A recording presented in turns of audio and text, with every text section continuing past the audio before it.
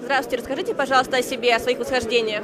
Восхождение в 1992 году – это первое российское восхождение на Эверест, на котором мы установили флаг России впервые. Это, собственно, такое знаковое. Вот.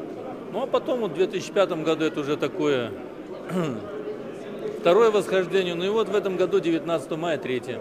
Любое восхождение само по себе – это некоторая частичка жизни, которая оставляешь в горах. Поэтому ощущения самые такие благоприятные. Но это в первую очередь это большой труд. А уже потом ощущения. Главное – это работа, труд. А вы используете шерпов при восхождении? Ну, в коммерческих экспедициях, да. Но и не я использую, а просто организатор экспедиции для облегчения участникам. Бывает, что нанимает шерпов. Но это коммерческие экспедиции. 92 года экспедиция наша была спортивная. Там у нас не было ни одного шерпа в принципе. То есть мы всю работу делали сами. Провешивали веревки, заносили грузы, устанавливали лагеря и так далее, и так далее. В этом и есть отличие коммерческой экспедиции и спортивной. Что спортсмены все делают сами. А коммерческие экспедиции используют для такой неквалифицированной, что ли, работы шерпов. А как долго обычно занимает подготовка к восхождению? Смотря какое. В принципе, может быть всю жизнь. Это все зависит от того, что за восхождение, какой маршрут, высота и так далее. Поэтому это вопрос непростой. На Эверест, надо быть готовым в принципе по жизни, по духу к Эвересту. А так в целом примерно 2 месяца сама экспедиция длится.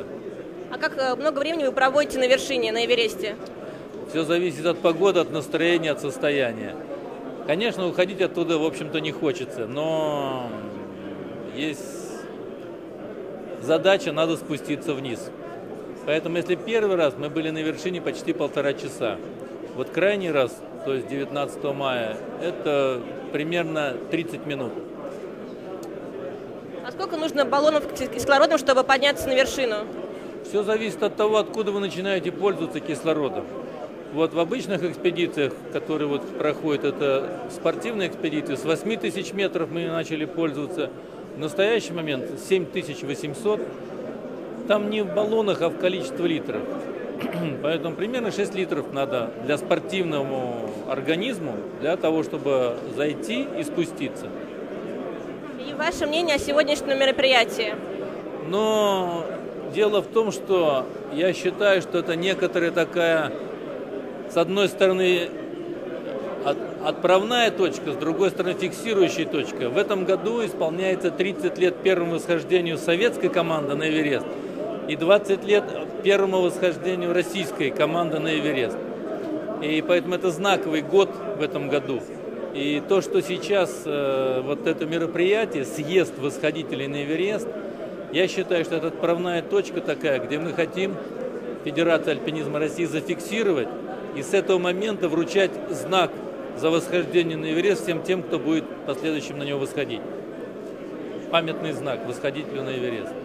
Расскажите о вашем восхождении на Эверест. 17 мая 2000 года я достиг вершины Эвереста на следующий день после того, как там побывали русские альпинисты.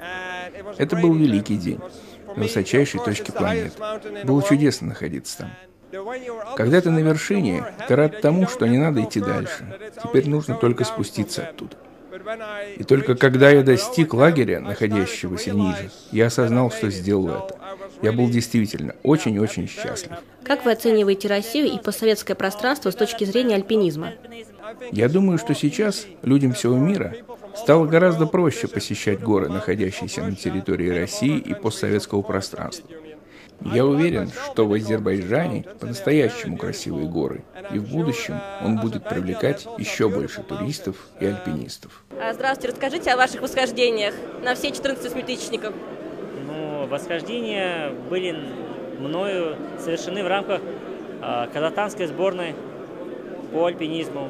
И буквально в 2011 году сборная команды Казахстана выполнила всю программу восхождения на высочайшие вершины мира. И через год я завершил, буквально в прошлом году завершил программу личную, персональную. Как? Тренировался, совершал восхождение, как все. А с чего вы начали и когда закончили? Какой был ваш первый восьмитысячник? Ну, первый восьмитысячником считаю себя в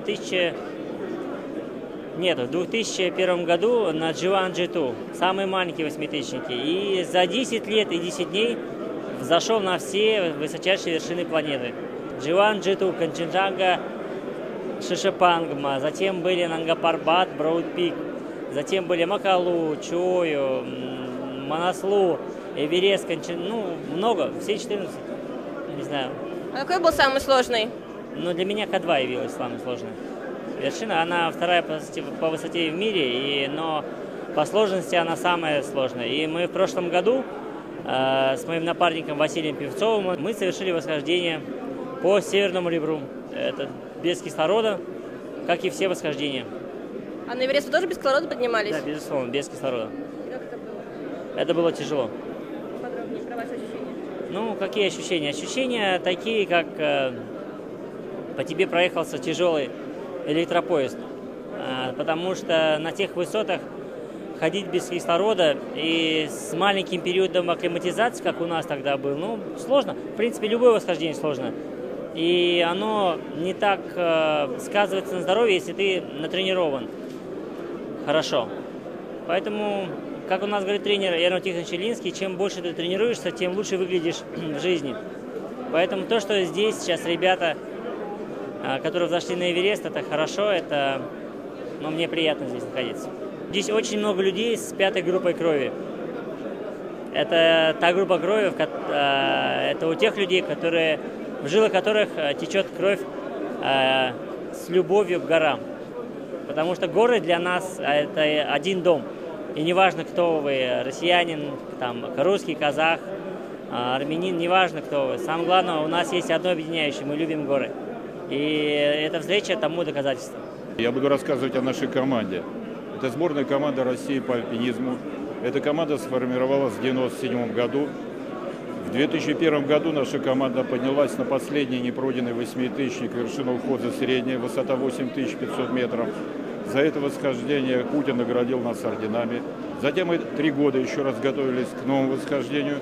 И в 2004 году прошли северную стену Эвереста. Первыми в мире никто этого не делал. Сегодняшний вечер связан именно с Эверестом. Затем опять 3 года подготовки. В 2007 году мы поднялись первыми в мире по западной стене на вершину К2, 8600 метров. По суперсложной стене. Затем мы опять 3 года готовились. И этой зимой, прошедшей зимой, мы пытались первыми в мире подняться зимой на вершину К2. Никто этого не делал. Но, к сожалению, в базовом лагере у нас умер наш товарищ Виталий Горелик, и мы вернулись в Москву. Сейчас мы будем готовиться ко второй попытке зимнего восхождения на вершину К2. Расскажите, пожалуйста, про экспедицию Советского Союза на Эверест в 1982 году. Самое сложное было попасть в эту экспедицию. Это даже сейчас представить невозможно. Это как верблюдово игольное ушко проскочить. Там отборки всякие. В общем, попал я в состав. А дальше не сложилось. Мы там работали. Отлично все было. Но в конце концов, когда уже было... Мы попали с Вовой Шопиным, здесь он стоит тоже, в последнюю группу. А начальство уже заволновалось, грубо говоря, что уже был помороженный Мысловский, уже там Москальцов свалился в трещину, разбился слегка. И уже решили, что хватит. И нас не пустили. Осталось какое-то ощущение от той экспедиции очень тяжелое. В советское время там партгруппы, это кошмар. Сейчас представьте. Я потом был еще в 8 экспедициях в том же районе. И в конце концов, в 2005-2009, уже когда мне было там 66 и 70 лет соответственно, я был на Эвересте в качестве гида, водил клиентов. А так не везло с погодой, в общем. А в той экспедиции не повезло в том плане, что начальство решило, что хватит уже испытывать судьбу. Расскажите о ваших ощущениях на вершине. Это, в общем, космос. Это 8 тысяч, почти 9. Это космос. Ощущение радости, что дошел. Я 5-я женщина, побывавшая на Эвересте из России. Я живу в Нальчике, и первое, что я вижу утром из окна, это главный Кавказский хребет. И, конечно, когда ты в такой республике живешь, то есть это просто грех не заниматься, не стремиться туда, в эти горы, да, и вот. Поэтому, ну, у меня еще в семье тоже занимались, отец занимался в молодости, вот, и, то есть это какая-то цепь событий, которая меня привела в альпинизм, и я, конечно, не жалею, я так рада, что у меня именно жизнь сложилась именно так, я именно стала вот проводником в горах, альпинисткой. Расскажите о вашем восхождении на Эверест.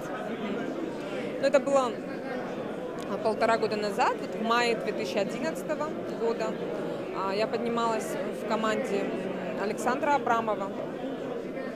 Еще у нас было 8 человек, россиян. И то есть, ну, экспедиция была незабываемая, очень хорошо организована.